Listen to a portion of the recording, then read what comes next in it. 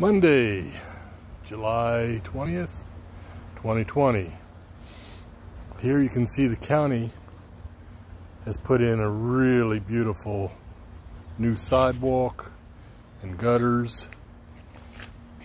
However, about a foot underneath, I found this. This is piping. It gets water from the house down to this clean out.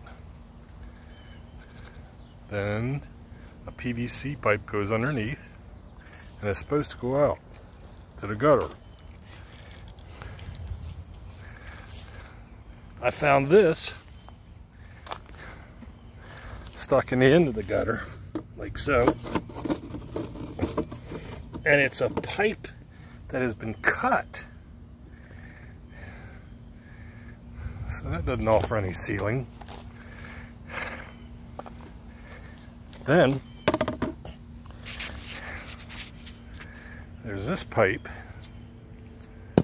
I don't know if it's the same idea. It doesn't feel like a pipe.